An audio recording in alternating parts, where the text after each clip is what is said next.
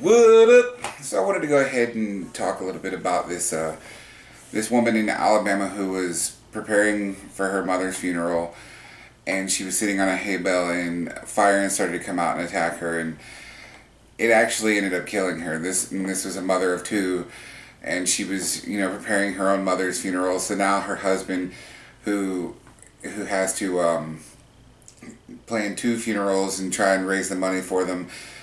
They set up a GoFundMe account to help them out, and I figured I would do a video on it because a lot of people in this world don't realize that fire ants can be deadly to people. They don't, it's not like the same thing with bees as where 90% of people I've ever met in my life know that a bee can actually be deadly to someone.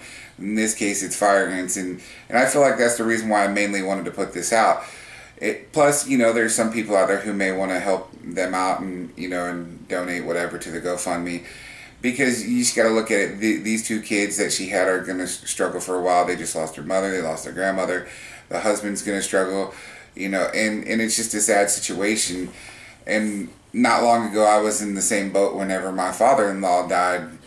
Suddenly, we had to scrounge up money and try to figure it out. And it was tough. So, it is what it is. It's a horrible situation. I feel for their family, and I hope that they get what they need and they can overcome it in time. It's going to be rough, and I just wanted to go ahead and comment on it. These days, you're not used to seeing things where it's actually caused by something like this. It's usually something more heinous going on in this world. But yeah, that's all for this video. I'm going to go ahead and have the page on the screen, and I'll leave the links below, and I'll holla at you later. Peace.